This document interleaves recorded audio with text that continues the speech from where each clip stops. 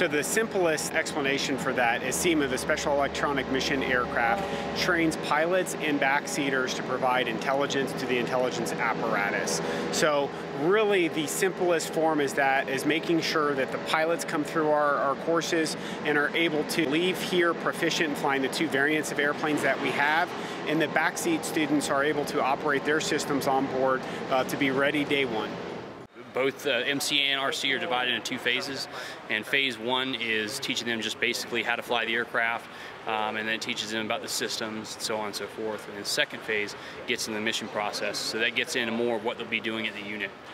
My role here as an instructor pilot is to do both phases, so I'll take either one or two students all the way through for 9 weeks, and basically from the ground up approach, we start off with cranking the aircraft, and when they finish, they've learned how to fly ISR missions, and they're qualified in either the RC or MC-12.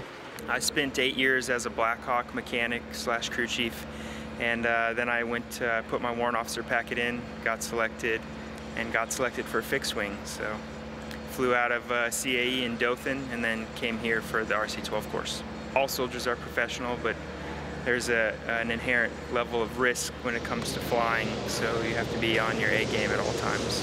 Fuel and payload operator, GPO for short. We fly as backseaters on the back of the MC-12 aircraft, different variants, Mikes, Vaders, Golfs, and operate the main system payload that's on those aircraft, usually the MX-15 and then a primary sensor with that.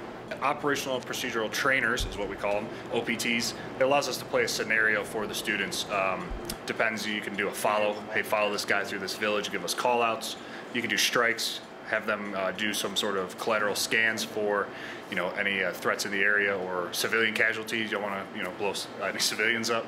It really allows them to just practice, get hammered out what they need before they get into the aircraft. Yeah, it's not for everybody. You get a little air sick, hitting some turbulence, moving around, and it can be tedious, but it can be very exciting or stressful at times, depending on what is happening on the ground. If you're supporting, some of those special forces guys moving into areas, or if you're just, providing overwatch, depends on the situation.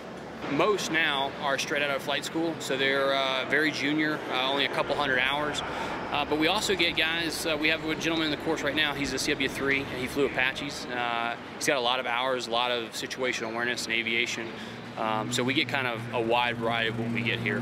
Yeah, it is a great level of responsibility. I think you can't take it for granted. It's really important.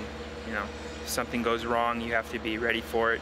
If everything goes right, then that's great, but you're responsible not only for the equipment, yourself, and people on the ground or people in the back. It's primarily 4 AEBs that these guys are going to, and these are missions all over the world. Personally, I was in Korea for 3.5 years and flew over 1,500 hours in Korea. I loved the mission. I thought we were very, very supportive there of the Republic of Korea, and as well as interest for the United States of America. So we teach pilots to fly aircraft, but we also teach the backseaters how to perform their missions on the systems as well to actually collect that operation or that intelligence. So we've got the GPO students and the APG students that are also flying on these airplanes that are also going to INSCOM and the 116th and other units to provide this intelligence to the ground force commanders. I hope that what we do here provides that baseline for them where they can get to those aerial battalions and fully operate getting to their readiness level 1 so they can go out there and operate by themselves downrange to be as effective as possible. It's really powerful. I was impressed that it really throws you back in your seat when you go to take off, and then vice versa. When you go to land, it has a lot of drag, so you slow down very quickly as soon as you remove the power. This is the only course that produces MC-12 and RC-12 pilot students to the operational force. All of our pilots in particular are leaving here and they are going to INSCOM to perform the mission of the 116th MI Brigade, Military Intelligence Brigade, so that they can meet their gift map requirements downrange, their global force management requirements, to make sure that these soldiers are ready to show up to the unit and deploy almost immediately so we can provide that intelligence to the intelligence apparatus.